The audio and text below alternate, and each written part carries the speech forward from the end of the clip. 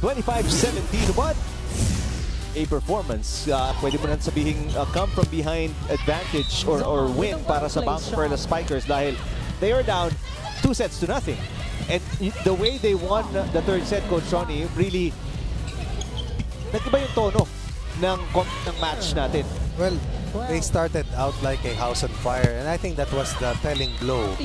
Dahil nagkaroon man sila ng meltdown dun sa midpoint ng third set. Sobrang laki ng puhunan, siya ang kalamangan eh. So the important thing for them right now in this upcoming fourth set is to have another good start.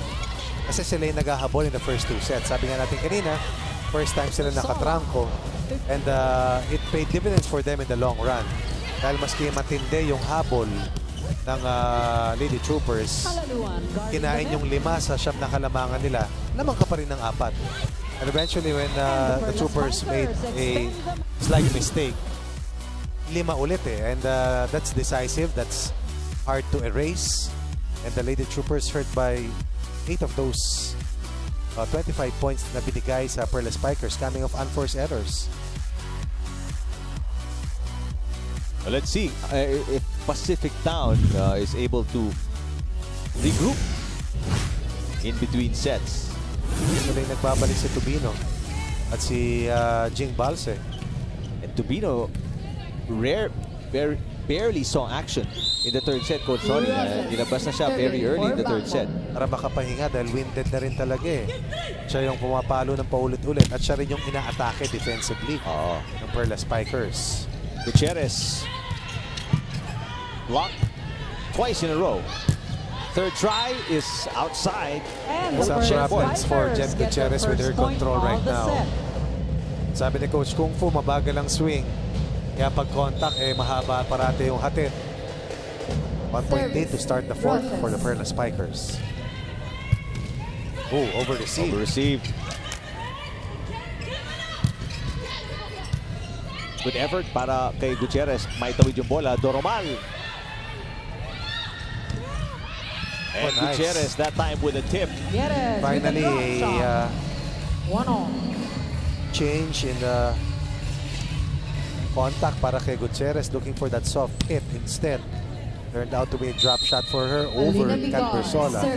For the Lady Troopers. The scorers, Gutierrez overtaking Tubino dahil sabi mo nga, konti lang yung ilaro. Tubino dun sa third set na nakalipas. Balang again with a good dig. Hervasio against 2 blockers. Picar, hatid kay Gutierrez again. Gutierrez is blocked.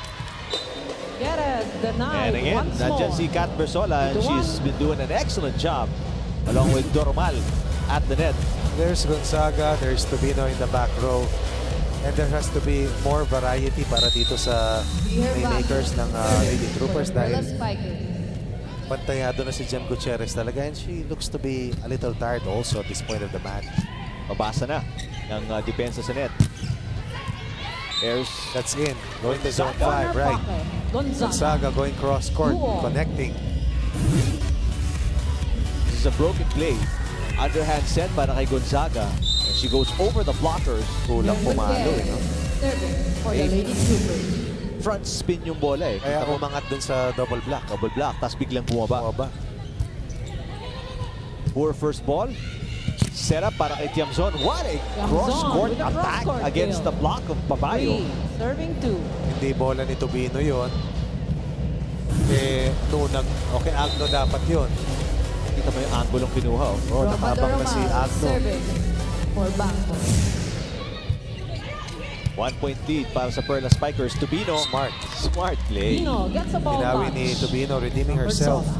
Tying the count at 3 once again. Third deadlock after the first 6 points of this fourth set. Let's go back to Janine Choi. Eric and Coach Ronnie, during the off-season ay umuwi sa kanila sa Zamboanga City si Honey Tubino. Isang linggo siyang andon at masaya siya na nakasama niya ulit ang pamilya niya at talagang nakapagpahinga siya. Enero pa pala ang huling buwan ang huli siyang umuwi sa kanila, kaya going to home was really very precious and very memorable to her. Although habang nasa probinsya siya ay hindi niya hinayaan ang sarili niya na hindi mag-training. Sinigurado ni Honey na may light training siya araw-araw. Jogging o push-ups para hindi daw siya mahirapan pagbalik sa training. Moving on, this set number 4, sinabi ni Honey na ipupush niya ang sarili niya para ma-motivate ang kanyang kupunan na tapusin na ang laban na ito. Balik sa inyo, Eric at Coach Ron. Maraming salamat, Janine. Dami tayong kapamilya dyan sa Zamboanga na big followers ng PVL, of course. Ang salita kasi dyan ay Chabacano. A mix of Spanish and Coach Right, Ron. oo. Good dig para kay Ganda ng reaction time ni Herbacio. Ooh, that seemed to be going outside pero sinalo pa rin ni Herbacio. Here's Chamzon. Off speed. Angat ni Gutierrez. Malaluan. And Malaluan will score. Malaluan has been a good fourth set contributor. At yung sinasabi nating better ball distribution, some more variety. Dahil kawawa rin naman si Jim Gutierrez. They're bound to make mistakes dahil sa 10 set. 8 o siya doon sa 10 sa kanya lahat. It's true. And yung 8 doon, mga 5 in a row. Sunod-sunod yung papanood. Kasi naibabalik eh. Gonzaga becoming more active sa opensa. But there's a net violation against Malaluan. Coach Kung Fu happy with that last sequence. They were looking for a 4-point lead. Instead, pushing is down to 2. May problema yung depensa ng Lady Troopers pag nahabulin nila yung bola, no? Mas quicker talaga itong team ng yung mga bata. Oo. The Persolas had trouble controlling her service. Although at times, very potent, very lethal yung delivery niya from the service line. Yan ang kaibahan pag lamang ka at ikaw ang naghahabol. Mas may kumpiyansa ka syempre pag nasa ibabaw ka eh. May margin for error eh. There's a service ace by Gonzaga, taking us to our first technical timeout. Same score count sa third set, but this time, the advantage is on the flip side, pabor para sa Lady Troopers. 8-4. And napapasayaw, pati yung mga players and my floor director. Si Larry din, tuwa sa mga Britney songs. Britney track si DJ Jams. Saka kaboses nila. Well, right now, in control ang Lady Troopers in set number 4 after really struggling in the third set. Gonzaga is coming off a service ace. Another good serve here. Cross court, nakaabang si Agno. Sa palo ni Tiamzon. Tubino looks much fresher now. Right. Makikita mo eh, no? Kanina pulang-pula na siya eh. Doon sa manalo nila sa second set, saka iba yung pawis niya. And that's a tactical maneuver ni Coach Kung Fu kanina. Kasi lumalaban naman sila pero alam niya na mahirap yung overall, yung ganong klaseng kalamangan na ibinigay nila. So 2 steps backward, rather 1 step backward, 2 steps forward. Now they're up by 5. Better reception. Process. And may kita mo ngayon, Coach Ronnie, set number 4 mas aktibo. At mabilis yung galaw ng paa itong mga Lady Troopers. Totoo yan. They're quicker to the ball. Nakaabang agad sila. Yung third set kasi parang napako sila lahat eh. Tubino. Yes, back-to-back points. Ayan rin, hindi napako. Pinako. Pinako yung kalaban sa 4 points. Right now, Jen Gutierrez is not the first point of attack. But she's playing hard on the defensive end. She has continued to help out. Itong si Alina Picar execute those very effective sets. Ayun na pa nag-serve. Ayan si Gonzaga. Gonzaga with a pancake save. What an effort. Joust nanalo, of course, yung mas malaking si Malaluan kontra kay Jem Ferrer. And again, at the right place at the right time, defensive players ng PacificTown-Army Lady Troopers. Going down the line, but will not connect. But what about the Bionic Ilongga? Diving, sliding, keeping the ball in play. At sinasabi nga ni Coach Kung Fu kanina, the top of the coverage. 70 to 75% pa lamang. Si Gonzaga, no? Coming off an ACL injury. There's a service ace para kay Nicole Tiamzon. Pero malaki-laki ang kalamangan dito ng Lady Troopers. So they can afford a few mistakes. Service. Kanina, 6 yan, Rick. Tubino. Tubino is feeling it. Saka may konting pitik yung palo. Coach Ronnie, Pandiin na turik eh.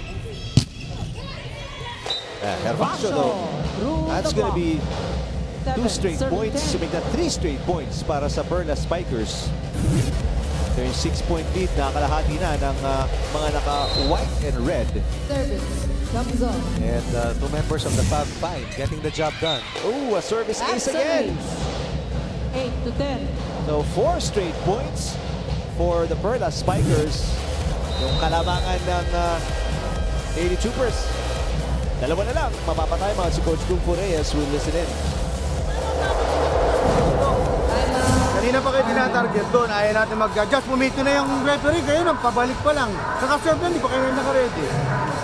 Huwag na kayong tingin ng tingin dito kasi kayo mismo pwede kayo mag-adjust. Anong adjustment natin? Galing lang sa serve. Namamatay sa atin na bola. Napakasimple lang. Oo, maatake naman tayo. Ngayon, kailangan lang natin gawa ng paraan yung pasa natin. Dali natin sa tamang lugar. Napakasimple. O, tara!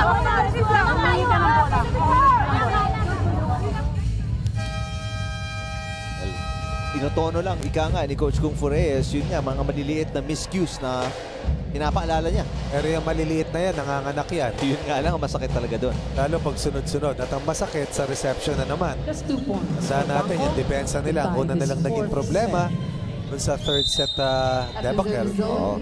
Pero sa ngayon, Jump zone. Third set, dun siya rin nayari talaga ko yung reception errors na yun eh. Nagsunod-sunod yun.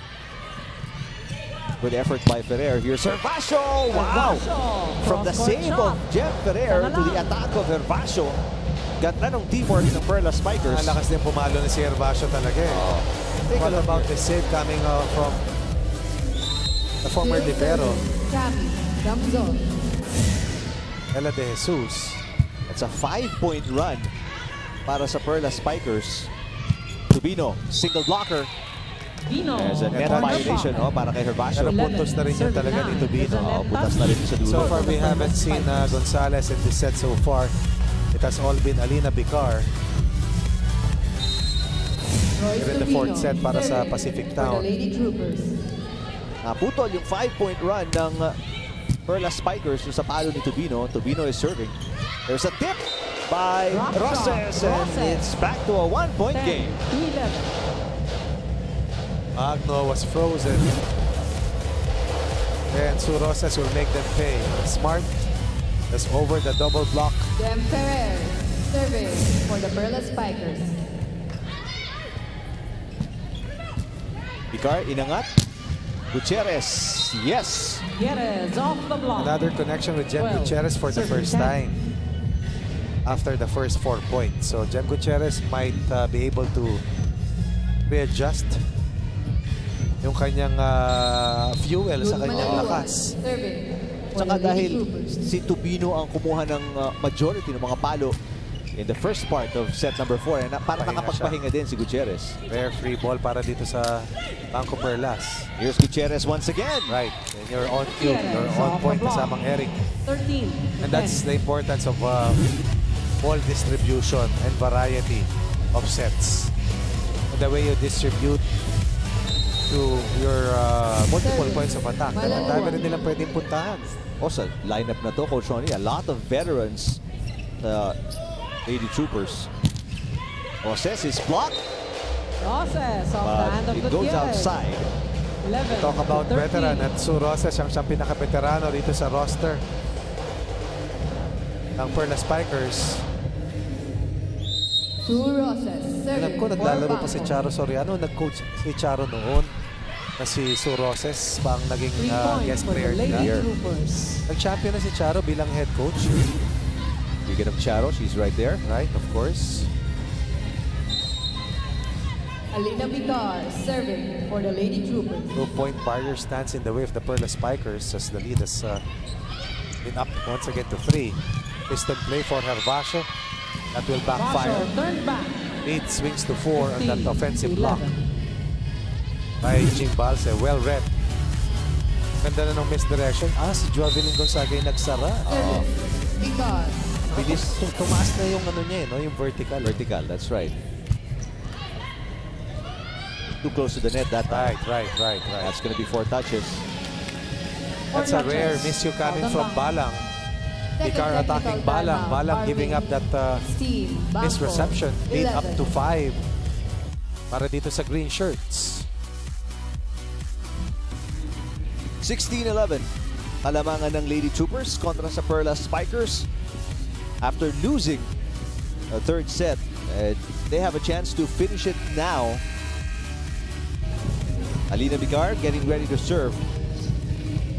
And si Vicar, she's been doing a great job as the backup setter ni Coach Kung Fu Reyes. Iba na rin talaga yung buo yung kumpiyansa ng coach sa'yo at alam mo yun. So it adds more confidence on your part, knowing that he has your back. Say the least. And look at the way she strides or gallops to the service line. 6-point lead. Kanina 2 yung barrier, ngayon umakyat na sa 5. Off speed. Oh, good play. Para kay Gonzaga. Oh, Balse Papayo with a The point. vertical might not be there anymore, and even the quickness. But one thing that does not deflate through all the years is yung smartness. Beating the best middle blocker of the previous conference, Jake Balse delivers and builds a 7-point lead for her team at 18-11.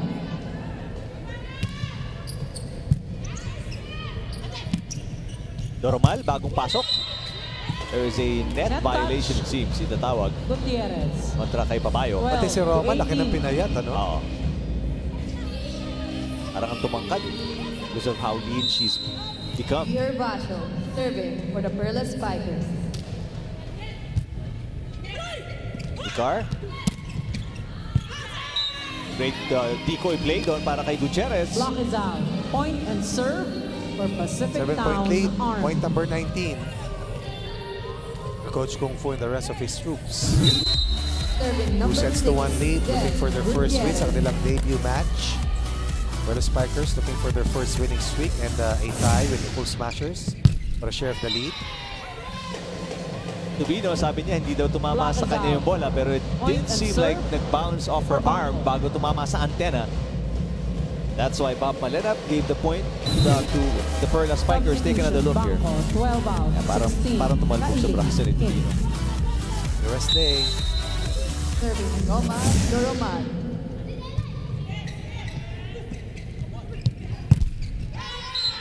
Si Kailing pumasok for Jem Ferrer. It seems she has an injured finger. Kaya pinaltad ko na siya. For BanKo.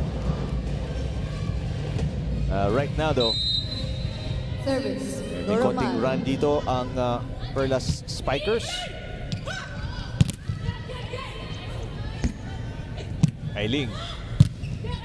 And Chamzon, that's a check ball. Zon gets a ball touch. From the Lady 4-point game. Troopers, 15 to Perlas 19. Spikers just will not wave the white flag against 2 of the tallest net defenders. Samson once again will score. Pero sumala yung service si Doromal. Ball is out. PacificTown-Army at Ito yung 20. sinasabi natin, maski naghahabol kapag ang laki nung gusto mong kayurin, ang hirap makabalik. 20 points. Lady Troopers, 15 for the Perlas Spikers. And especially at this point, Coach Ronnie, medyo pagod na ang parehong koponan. We're in the 4th set already. Maliit ang 5 points na tutusin. Pero I mean, again, at this point when you're tired, 20. Chamzon cuts it down to 4. The leading scorer of the Perlas Spikers, the leading local scorer rather. Serving for BanKo. Tama, siya pala yung leading scorer. Ilang local. Di among reinforcements na dinala nila noong nakaraan. Vicar sets it up to Malaluan. A good save by the floor defense. Tubino. And another save by Roses. Sa kabila naman, Chamzon with a block on Gonzaga. Gonzaga goes down. Chamzon, papalo, blocked again by Malaluan. Back row attack. Barely crosses the net para kay Hervasio. Both teams are very tired already. And Tubino finally gets the advantage. In the third set, lahat ng ganong klaseng palitan, pabor para sa BanKo Perlas. Pero rejuvenated, re-energized. Tubino once again rises to the occasion, 5-point lead. Even against the two-man block, Perlas. looking to close the door on the hard-fighting Perlas Spikers. Confident yourself. Slow back. Number 15 in the middle. Ay, confident.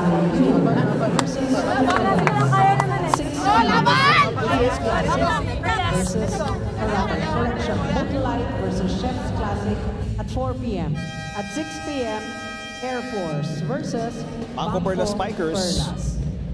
Nahihirapang ibaba ang alamangan ng Lady Troopers. Hanggang 4 lang yung pinakamalapit na pagdikit nitong BanKo Perlas, Coach Ronnie, here in this fourth set. Sumampa sa 8 kasi Rick eh. Gonzaga. Ganyan din ang istorya dun sa third set. Para naman sa BanKo Perlas. Oo. Hahabol at hahabol naman eh. Magra-run. Net touch, Bino. 17 Ay to Benito 21. against the Lady Troopers. As a free point, makukuha ng Perlas Spikers. Serving for BanKo, team captain Nicole Chamzon. Tubino against two blockers. She will score. Mas malakas na kasulit yung palo ni Tubino here in set number 4 after getting a long rest in the third set. Look at the quick swing coming from Tubino. BanKo, 16 out, 12. Perez.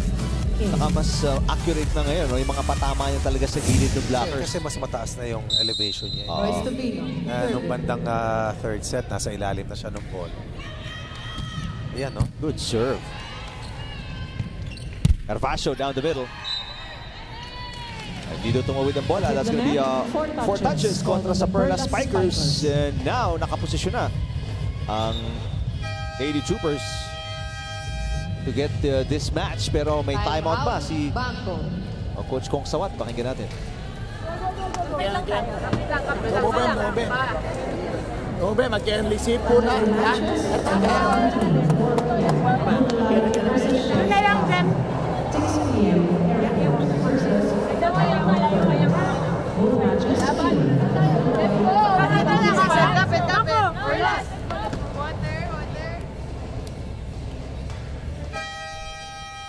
Ito, final timeout of Coach Apichat Kong Sawat. His team down by 6 and only 2 points away ang Lady Troopers from their first win of the Open Conference. Service, Tubino. Oops. Nasa ilalim ng bola si Tubino. Pero no reaction from Coach Kung Fureyes. Malaki yung kalamangan niya. He's still up by 5. Mas madaling maging pasenyoso pag lamang ka. Jem Ferrer serving for BanKo. Gutierrez. Carvasio against two blockers. Inangat ni Gutierrez, maluluan on a 1-2 play. Ferrer, too close to the net that time. Tinawid na lang ni Hervasio. Oh. Wow! Alina Vicar takes matters into her own hands. Another 1-2 play again, and that's 2 straight points given up by the Lady Troopers.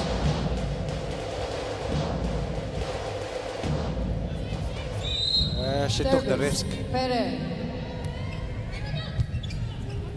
Vicar to Malaluan. She finds the opening, and that's going to be match point para sa Lady Troopers. That's redemption coming from Vicar. Jem Gutierrez, time and again, attack. Ang mga nagsaserve na dito sa Perlas Spikers, but Malaluan. Really very strong showing dito sa unang laban para sa Pacific Town. Vicar serving for match point. Oh, wrong server.